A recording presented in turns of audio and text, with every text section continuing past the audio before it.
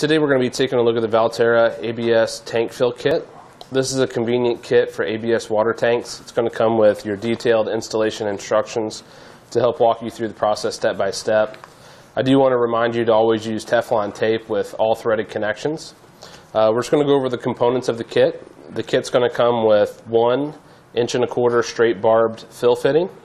It's going to come with 2 3/8 inch female pipe thread, that's FPT tank adapters.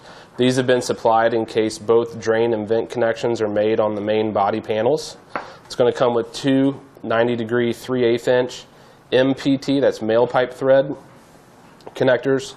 They have the MPT fitting on one end, barbed fitting on the other. These are used for connecting drain and vent tubing.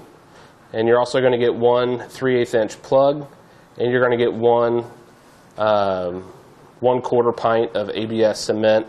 I believe that that's going to be 4 fluid ounces.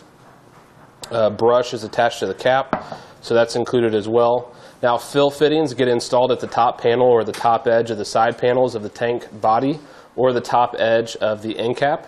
Drain fittings get installed at the bottom edge of the side panels or end cap. Vent fittings get installed at the top panel of the tank or top edge of the side panels or end cap. Each end cap of the tank has 3 pre-molded 3/8 inch FPT drain or vent receptacles. All you need to do is drill them out for use. 1 3/8 inch drain or vent fitting has been pre-drilled from the factory on the tank, and in that case you would use the threaded plug provided with the kit if the pre-drilled fitting on the tank is not used.